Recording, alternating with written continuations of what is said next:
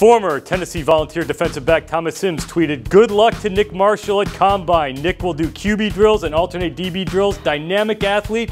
Several teams requested Nick as a QB." I'm Pete Fiutak, and that is Doug Chapman. Thomas, was he a scout now? Who, despite firing down a half a box of Girl Scout cookies in about 4-3, can still work out as a QB or a defensive back. Body is a temple. All right, where is Nick Marshall playing in the NFL? He's going to be on the defensive side of the ball. I watched him throw at the Combine. He's not a very accurate passer. If you turn on the film and watch him at Auburn, not a very accurate passer, but he's very athletic, played defensive back at Georgia. You got a guy who's extremely athletic, can run, can jump, has not played the position of defensive back. He goes somewhere, maybe unrestricted free agent, maybe some team takes a flyer, 6th, 7th round, put him on practice squad, develop him. He can play special teams day one, though. He can come out and help you on special teams. I've got the exact right position for Nick Marshall, left out.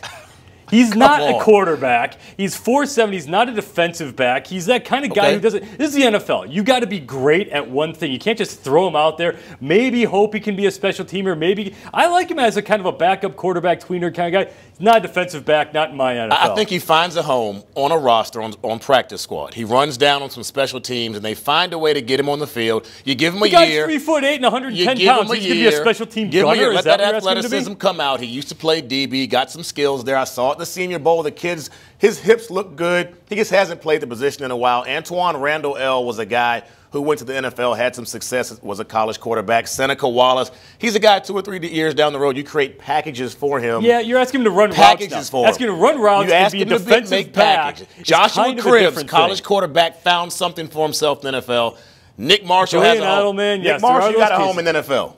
Yeah, I just don't think, again, with that speed at 4'7", I actually kind of like him as a backup You quarterback. love combine speed. I love combine speed. You love that combine speed. You got to be able to run. You got to be able to run in the NFL. You got to be able to be that athletic. You got to be able to have all those skills. I just don't think Nick Marshall kind of has it. Again, I like him as a QB. He's a better deep ball thrower than people think. As a backup quarterback, maybe, again, practice squad guy, throw him in a few different areas.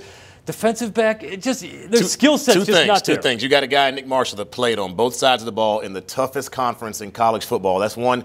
You talk about combine speed. Richard Sherman ran a 4.6. Oh, dude, you're comparing Nick Marshall to Nick Sherman. He's the best cornerback in the NFL, so combine speed don't mean anything. I'm Pete Fiutak. That's Doug Chapman. We didn't get any pizza, but we're here for you. Check back at Campus Insiders, and we will find stuff for you to do.